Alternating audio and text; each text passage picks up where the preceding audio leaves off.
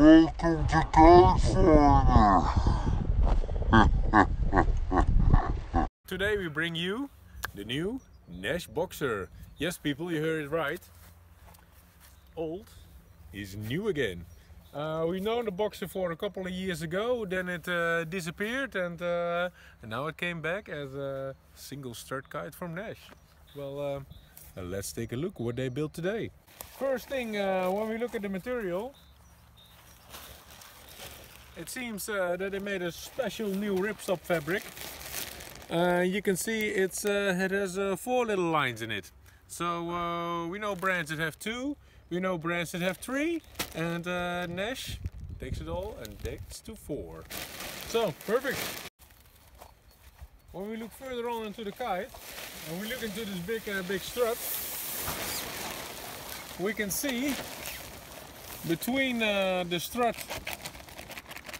and the canopy they made an extra piece of material. And also over here with Naish we see the twigs or the battens coming back. Even for this single strut kite they use the octopus system. Why do you think, Andre, they have this in between? Well, probably when you look at the kite you can see you have a little bit more space for the kite to hold its wind. If you sometimes you see brands that sew the material straight on here. This way you can keep a smaller center strut, so it doesn't have to be as fat, so it can be lighter, and you can still have the shape of a bigger strut.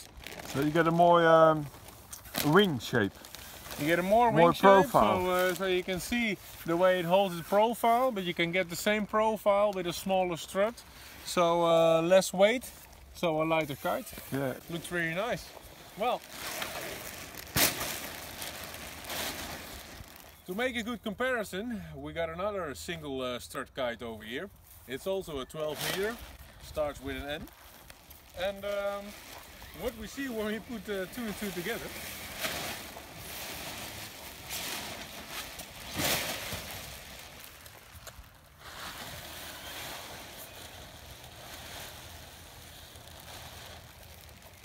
so they're both 12 meters. But you can see the Boxer has a lot longer center strap. And what we can also see that overall it seems that Naish is using a lot more material for a 12 meter than brand X.